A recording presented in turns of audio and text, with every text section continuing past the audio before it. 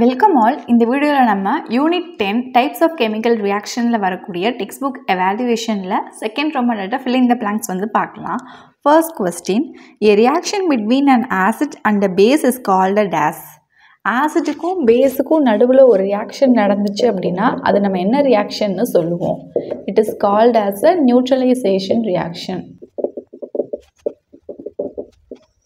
Next second question, lithium metal is placed in a hydrochloric acid அப்படிங்கிறப்போ நமக்கு என்ன மாதிரியான கேஸ் வந்து எவால்வ் ஆகும்னு கேட்டிருக்காங்க. ஸோ லித்தியம் மெட்டலும் அண்ட் ஹைட்ரோக்ளோரிக் ஆசிட்டும் வந்து சேரும்போது நமக்கு என்னவா ஃபார்ம் ஆகும் அப்படின்னா LiCl2 லித்தியம் குளோரைடாக ஃபார்ம் ஆகும். அண்ட் ஹைட்ரஜன் கேஸ் அப்படிங்கிறது கண்டிப்பாக எவால்வ் ஆகும் இங்கே.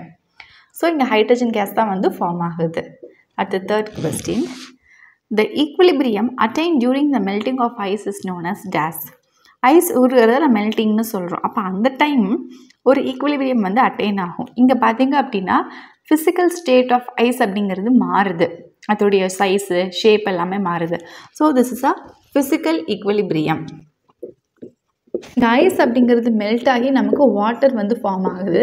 திரும்ப இந்த வாட்டரை ஃப்ரிட்ஜில் வச்சு ஃப்ரீஸ் பண்ணும்போது நமக்கு திரும்ப ஐஸே வந்து கிடைக்கும். அப்படிங்கிறதுனால இது வந்து ஒரு ரிவர்சபிளான ரியாக்ஷன். அண்ட் ஆல்சோ இது வந்து ஒரு ஈக்குவலிபிரியத்தை வந்து அட்டைன் பண்ணுது. That equilibrium is called as a physical equilibrium. Okay, அடுத்த fourth question, the pH of a fruit juice is 5.6. இப்போது பார்த்தீங்க அப்படின்னா 7 அப்படிங்கிறது நியூட்ரல், 7க்கு கீழே வரது எல்லாமே வந்து ஆசிட்டு, 7க்கு மேலே இருக்கிறது எல்லாமே வந்து பேஸ். ஓகேவா? 7 வந்து நியூட்ரல். இப்போது ஒரு ஃப்ரூட் ஜூஸோடைய pH அப்படிங்கிறது 5.6 வந்து இருக்குது.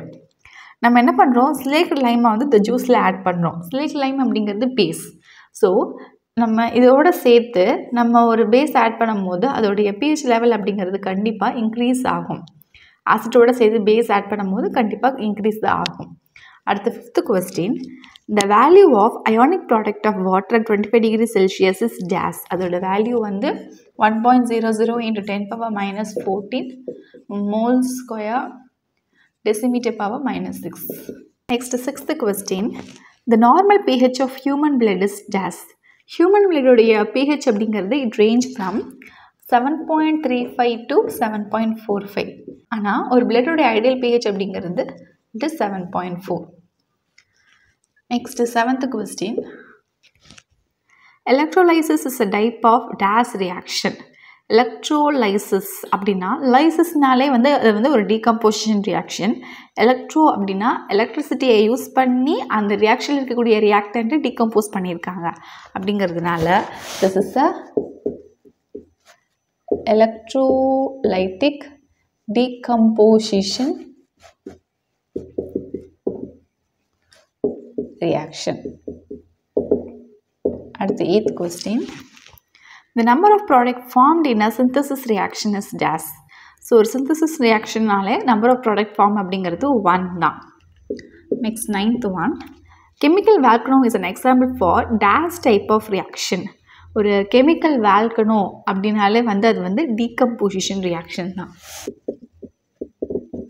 Question, the ion form by dissolution of H+ in water is called days. அதாவது 2 வாட்டர் மாலிகூல் வந்து ரியாக்ட் ஆகி நமக்கு என்னவா ஃபார்ம் ஆகுது அப்படின்னா இதில் செகண்ட் வாட்டர் மாலிகுல் இருக்கக்கூடிய H அப்படிங்கிறது ஃபர்ஸ்ட் ஒனுக்கு போகும்போது நமக்கு ஹைட்ரோனியம் அயான் அப்படிங்கிறது ஃபார்ம் ஆச்சு. ப்ளஸ் OH- அப்படிங்கிறது நமக்கு ரிமைனிங்காக இதில் கிடைக்கக்கூடியது. So by the dissolution of H+ இன் வாட்டரில் நமக்கு என்ன மாதிரியான அயான் வந்து ஃபார்ம் ஆகுதுன்னா hydronium ion. Third Roman letter match the following. இங்கே வந்து ரியாக்ஷன் வந்து கொடுத்துருக்காங்க. அந்த ரியாக்ஷனுடைய டைப் வந்து என்ன டைப் ஆஃப் ரியாக்ஷனாக இருக்கும்னு இங்கே கொடுத்துருக்காங்க. இதில் தான் நம்ம மேட்ச் பண்ண போகிறோம். ஃபர்ஸ்ட் ஒன் NH4OH + CH3COOHன்னு இருக்குது. NH4OH அப்படிங்கிறது என்னென்னா அமோனியம் ஹைட்ராக்சைடு. இது வந்து பேஸ். ஹைட்ராக்சைடு வந்துட்டாலே வந்து இது பேஸ். அண்ட் CH3COOHன்னு இருக்கு இல்லையா, இது வந்து அசிட்டிக் ஆசிட். COOHன்னு வந்துட்டாலே வந்து அது ஆசிட்.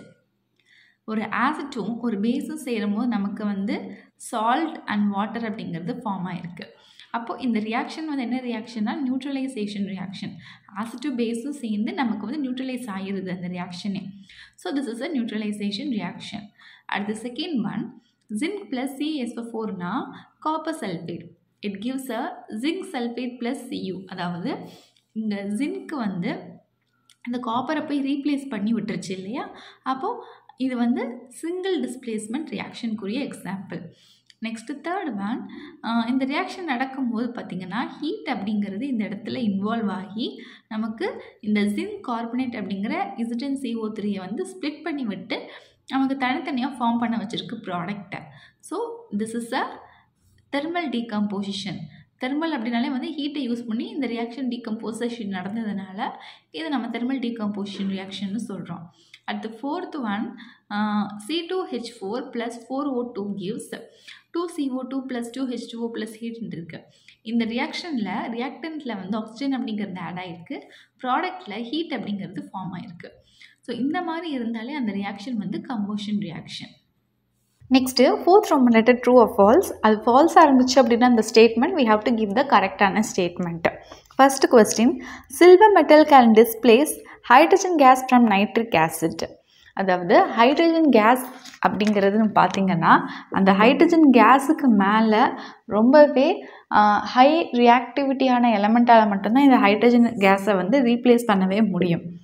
அதர்வைஸ் அது வந்து பீரியாடிக் டேபிளில் அப்பர் பொசிஷனில் இருக்கணும். சப்போஸ் அப்பர் பொசிஷன் இல்லாமல் கீழே இருக்குது, அது லோவர் ரியாக்டிவாக இருக்குது அப்படின்னா அந்த ஹைட்ரஜன் கேஸை வந்து எல்லாம் டிஸ்பிளேஸ் பண்ண முடியாது. இப்போ இங்கே பார்த்தீங்கன்னா சில்வர் மெட்டல் அப்படிங்கிறது ஹைட்ரஜனுக்கு கீழே தான் வரும், which is a low ரியாக்டிவான metal. அப்போ இதனால் வந்து ஹைட்ரஜனை வந்து டிஸ்பிளேஸ்லாம் பண்ண முடியாது. So this is a ராங்கான statement. Next second question, the pH of rainwater containing dissolved gases like SO3, CO2, NO2 will be less than 7 அப்படியான்னு கேட்டிருக்காங்க. நமக்கு தெரியும் ரெயின் வாட்டரோடைய pH அப்படிங்கிறது 7க்கு ஈக்குவலாக இருக்கும், because this is a pure water. ஆனால் இது கூட சில ஆக்சைட்ஸ் ஆஃப் கேஸஸ் வந்து டிசால்வ் ஆகும்போது என்ன ஆகும்னா இதோடைய pHஐ வந்து மாற்றி விட்டுரும். இந்த ஆக்சைட்ஸ் ஆஃப் கேஸஸ் வந்து ரெயின் வாட்டரோட சேரும் போது rain water will become a acid rain. இப்போ ஆசிட் அப்படின்னாலே வந்து pH வந்து லெஸ் தென் 7 தானே, 7க்கு கீழே போயிடும் ஆசிட்னாலே. அப்போது இங்கே pH வந்து லெஸ் தென் 7 ஆயிருமான்னு கேட்டிருக்காங்க. S, this is true statement. Next third question, at the equilibrium of a reversible reaction, the concentration of the reactant and the product will be equal. Reversible reactionல at equilibriumல concentration எப்போவுமே ஈக்குவலாக வரும்னு சொல்ல முடியாது. இப்போ இந்த reversible ரியாக்ஷனில் பார்த்திங்க அப்படின்னா இந்த PCl5 அப்படிங்கிறது டிகம்போஸ் ஆகி நமக்கு PCl3 and Cl2ன்னு ஃபார்ம் ஆச்சு. அண்ட் இது ரெண்டும் கம்பைன் ஆகி நமக்கு PCl5 வந்து ஃபார்ம் ஆச்சு. ஃபஸ்ட்டு இனிஷியலாக அதோடைய கான்சன்ட்ரேஷன் அப்படிங்கிறது வேறையாக இருந்தாலுமே பட் போக போக என்னாச்சு அப்படின்னா லாஸ்ட்டாக பார்க்கும்போது PCl5யோடைய அமௌண்ட், அதாவது கான்சன்ட்ரேஷன் அப்படிங்கிறது அதிகமாக இருந்துச்சு தேன் த PCl3 and Cl2. So concentration அப்படிங்கிறது ஈக்குவலாக இருக்குமான்னு கேட்டிங்கன்னா இருக்காது. அதுக்கு இதான் வந்து ஒரு எக்ஸாம்பிள். ஸோ அந்த கிவன் ஸ்டேட்மெண்ட் வந்து ஃபால்ஸு, அது வந்து ஈக்குவலாக இருக்காது.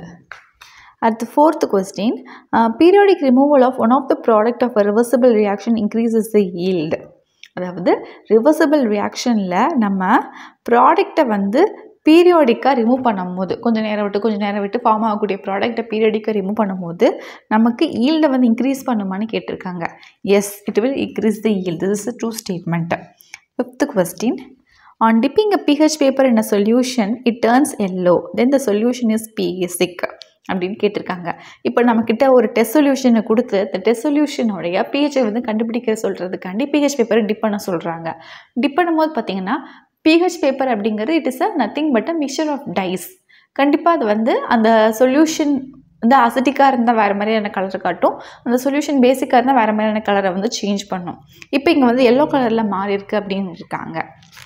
இங்கே பார்த்தீங்க அப்படின்னா எல்லோ கலரில் மாறிச்சுன்னா pHோடைய வேல்யூ 6ன்னு அர்த்தம். 6 is a acetic. Red, orange, yellow இதெல்லாமே வந்து அசிட்டிக்காக உள்ளது.